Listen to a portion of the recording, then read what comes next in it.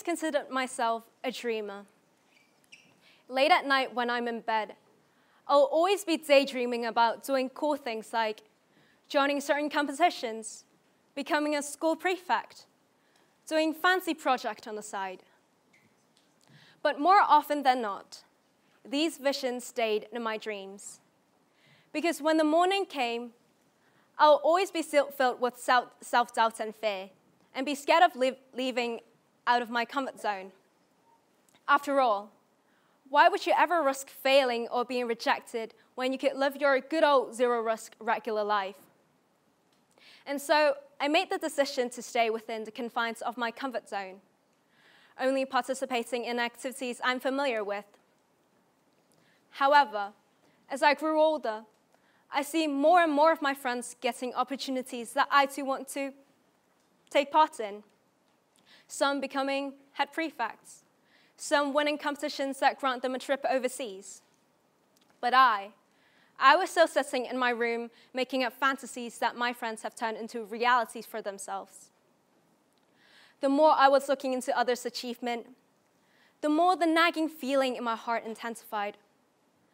The more the guilt for not just being brave enough to break through these mental blocks consumed me. I also want to be like one of them, or at least have a cool story to share with my friends in a DV trip, instead of being the boring person who's never tried anything. And obviously, to do that, I'll have to take chances and potentially face rejections or chances of failure head-on, both of which I've grown to skillfully avoid in the past. While comfort zones can provide a sense of security, it can also hold us back from growing and limit our achievements. And that's when I realized how important being self-confident is, to be able to take losses gracefully and move on despite self-doubt and fear. And that's when I realized I needed a change. After I finished my last GCSE paper, I gave myself one goal: to go out and take more risks throughout the summer. In June, I decided to go into a coffee shop holding my freshly made CV, looking for a job. And it was a big step up for me. For weeks, I became a frequent lurker in various subreddits, flipping through posts of popular interview questions, what to avoid saying while brainstorming what I should mention as preparation. Until one fateful day where I've gained enough confidence to actually take action. So I was holding my CV. I looped around the coffee shop, took a deep breath, took a peek in, and guess what? I went to the grocery store next door instead. I was way too scared. I wasn't prepared at all. I needed a recoup. So I took out my phone and scrolled on TikTok to distract myself, as we all do. Until 10 minutes later, when I realized that the shop's about to close. And I'll admit, it's the urgency of missing out on the opportunity that pushed me to take the first step. But still, cautiously, I opened the door, took a step in, and with the tiniest, shakiest voice, asked, "Are you guys hiring anyone right now?" The next thing I remembered was running all the way back home with a grin on my face. Not because I was sure that I was going to be hired, but because I was so happy that I broke through my mental block and worked towards my goal. And that was exhilarating. Thankfully, a few days later, I got a text saying that I can go in for a trial shift and an interview. In July, I saw a startup calling for volunteers to provide GCSE tips for newly arrived Hong Kong students who have never been educated in the UK before, and help them adjust to life in the UK. And to join the organization, I had to fill in a form stating why I think I'm a suitable candidate, what skill sets I have, and do a panel interview. Just 3 of my absolute favorite things in the entire world.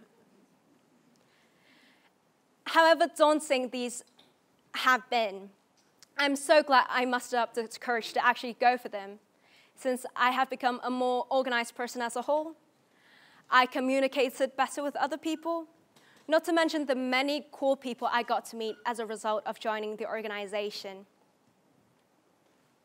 Today, I'm standing here not as someone who's written a research journal about some groundbreaking scientific discoveries, nor have I started my own company helping millions of people each day with their problems and is telling you all about their success stories.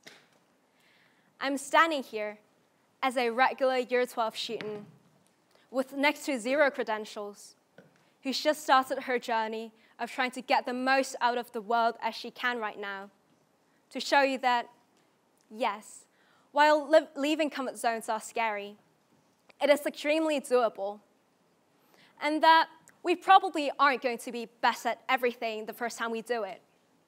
But with practice, everything becomes a little bit better each time. Start small.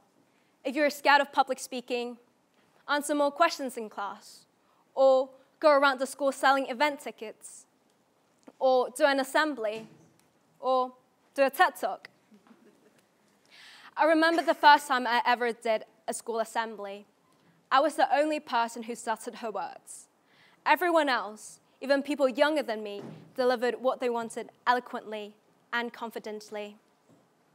And 4 years later, after chatting to my friends about it, I realized that I'm the only one hung up on that, since most of them have even forgotten the assembly taking place in the first place.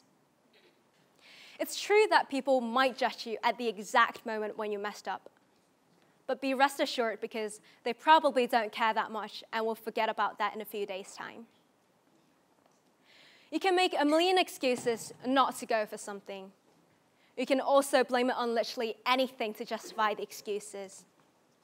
But at the end of the day, there's only one reason to go for your dreams: the promise that future you won't regret missing out on experiences you're now too scared to go for.